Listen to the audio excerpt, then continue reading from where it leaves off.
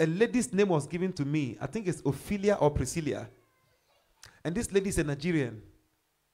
She's a prophetess. And she's the one God has chosen to lead the Assemblies of God Church in Nigeria. I'm giving you the future of Assemblies of God Church in Nigeria. Please, Nigerians, hear me all over the world. Now, can I ask a question? Assemblies of God, do they allow female pastors? Are you Assemblies of God? They allow female pastors. I saw the hierarchy, the general overseers. Are they called GOs?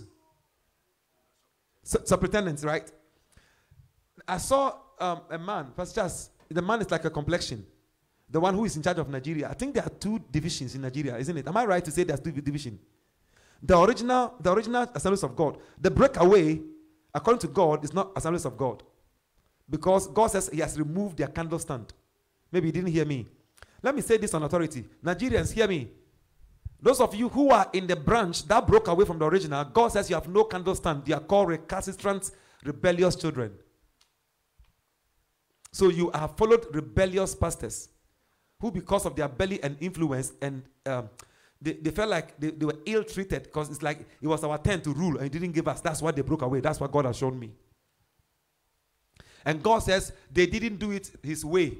So that branch, God says he has given them only 50 years and it will collapse. Yeah. So they've already spent some time already. I don't know how many years. How many years now? 10, 20? They have got few years. You will see it. And another sign is this. That branch, there will be branches coming out of it to start their own. Like that. Because it will birth all rebellious branches. But the original Assemblies of God, that they broke away from is what I'm telling you now. Their general superintendent is like Pastor Charles' complexion. A bit lighter than me. I'm taller than him.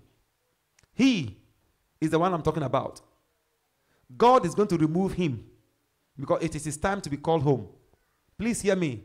I saw it this morning. I'm not going to lie. But the people who are supposed to be next in command, God spoke to them clearly that there's a woman called Ophelia. I think Ophelia or Priscilla. I was so lazy not to write the name because I was too tired when I woke up. He's like, he's the one he has chosen, prophetess, to take over the church. And they chuck her out because she's a woman. And because of that, the whole Assemblies of God collapsed. So please, church, this is what God has shown me about the church, the Assemblies of God Church in Nigeria. And I'm concerned. Please pass the message. I don't know them, so I don't know how to reach out to them. I can only give it through this media. And then those of you who know them, pass the message. You know, if you know any Assemblies of God pastor, and they call you, pass the message. That's what God has shown me. It's on record, so they can see it.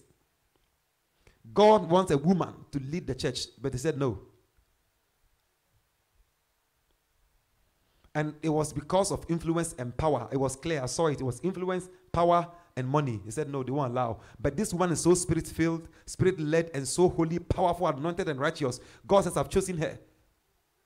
And they said, no. And they chucked her out. And the woman, she hasn't even talked. She was so quiet. She took it without any pain, without any resentment, and she left. And she didn't start her own church either. And God collapsed the church because the leaders turned against him. Hallelujah. I saw it. Tebada bro shaka.